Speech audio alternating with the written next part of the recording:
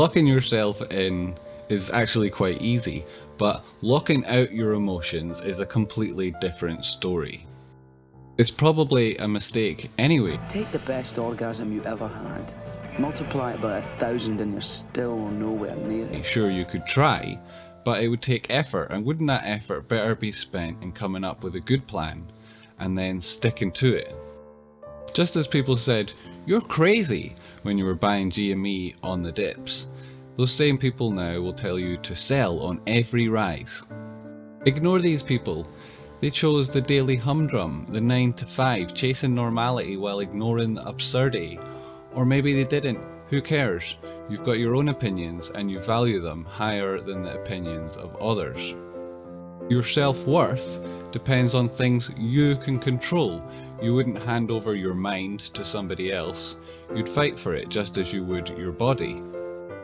You chose hope when all was lost. You chose bravery when there was nothing left to give. You'll never let somebody else tell you how much you're worth or how much your GME shares are worth.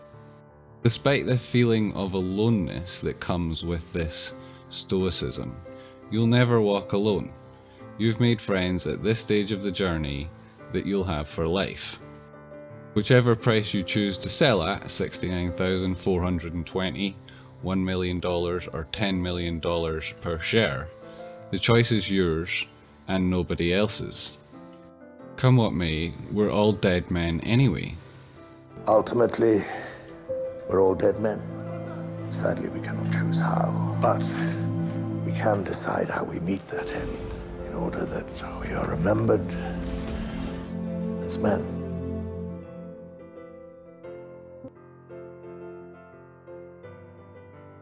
Question isn't really at what price will I sell, but more how do I want to live my life? We control at all times our judgments, our attitude and our actions. Every trial in the last few months in GME and in life has been an opportunity for virtue and action. And despite it all, you've made it here.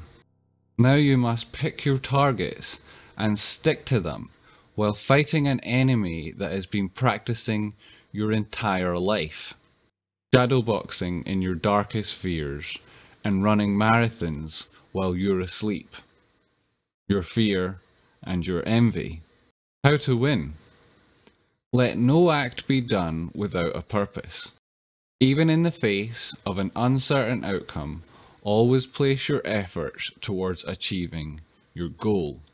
Just by getting here, you've proved to yourself again that you can commit to a higher purpose. Your willpower always overcomes your fear. If you're tempted to sell before your target, remember you picked it for a reason. And can you now settle for less and keep a brave face on it? Choose disappointment and choose losing the ones you loved, and as they fall from view, a piece of you dies with them, until you can see that one day in the future, piece by piece, they will all be gone and there'll be nothing left of you to call alive or dead. Run, and you'll live. At least a while.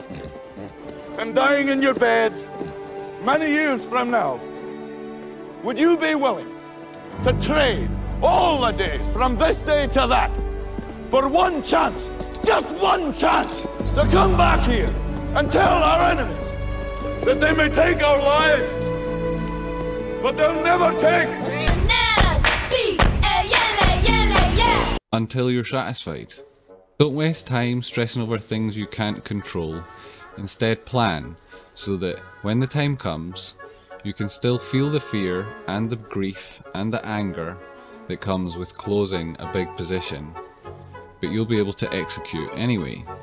When the squeeze starts, choose to celebrate it with me and bring your friends. We'll be live streaming at youtube.com/Tradespotting.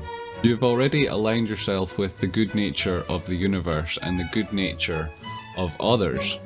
The mother of all short squeezes is a celebration in the advancement of our cause and in the pleasantness of friendship.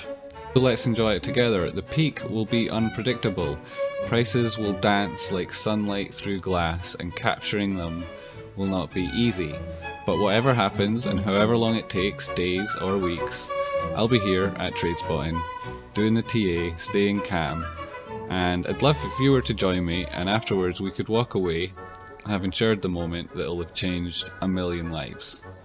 There's lots of different ways to measure the squeeze to see if we're near the top, different indicators that'll tell us the strength of the trend and when things are reversing. There's various ways to relinquish your position.